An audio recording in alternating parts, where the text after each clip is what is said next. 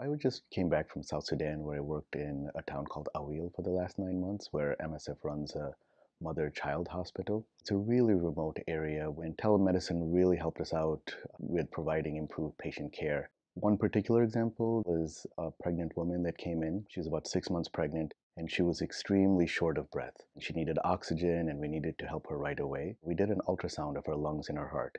And in her heart, we thought we saw a problem with one of the valves, but none of us are cardiologists. So what we did is we sent the ultrasound clips to the telemedicine doctor in Canada, who then sent it off to a cardiologist in the US, and he diagnosed what's called mitral stenosis. This is a really dangerous problem, especially in pregnancy, and many women die of it. And we talked with our specialists in Paris, who was an anesthesiologist, and our obstetrician specialist in Australia to make a plan.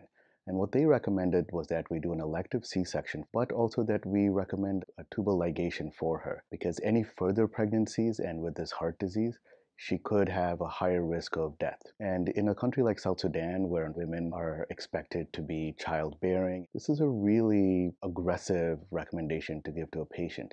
And if we didn't have the support of telemedicine and the confirmation from a cardiologist that in fact it was this valve disease, we wouldn't have had the confidence to give her this recommendation. She agreed to have the C-section, and in fact, she had agreed to have the tubal ligation. And she went through the procedure. She did wonderfully. The whole team did really well with the procedure, and she ended up having a beautiful young girl.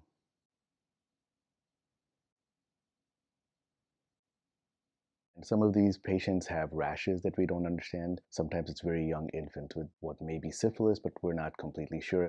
But also it can be patients that have x-rays and we suspect there may be a fracture. And if we were in the United States or in Europe, it would be easy to send the patient to a dermatologist or a radiologist and get an expert opinion really quickly, but we don't have that opportunity in a place like Awil. And so what we do is we send the information to telemedicine, and it's amazing because no matter what time of the day we send it, the allocators are working 24 hours a day, and they're able to quickly send it to a specialist who then gives us back some response.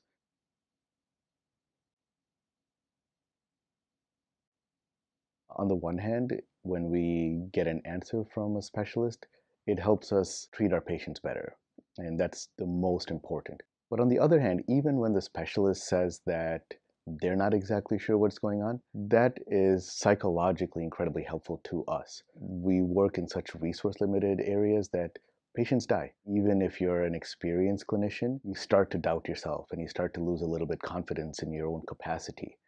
Professionally, my favorite thing is to work in the field and work at the bedside with patients. And having telemedicine, having the capacity to ask specialists only enhances that professional enjoyment because now I can do more for the patients. And so to be able to reach out to people and to have better and quicker answers is a huge help.